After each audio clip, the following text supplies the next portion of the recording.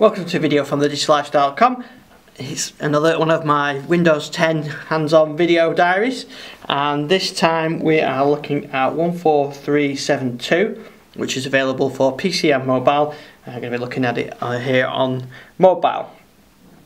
So, not many changes, a bit more on the PC side, but I'll do a separate video for the PC. All about fixes on this as Microsoft get ready to release Windows 10 Anniversary Edition in July, and we're getting close to that date now. So we're only really seeing bug fixes. So nothing new to see here on the phone. No new features, no new UI or anything. What has changed? Well, there's known issues, and let me look at some of those.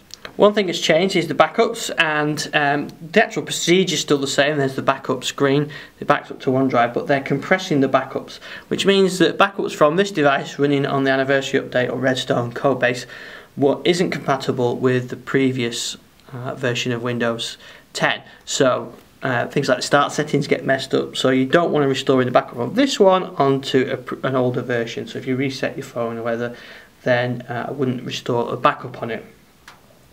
They're still investigating issues with battery drain on the 930, 830 and 1520, and they're investigating Wi-Fi disconnection issues, and that's it for the known issues.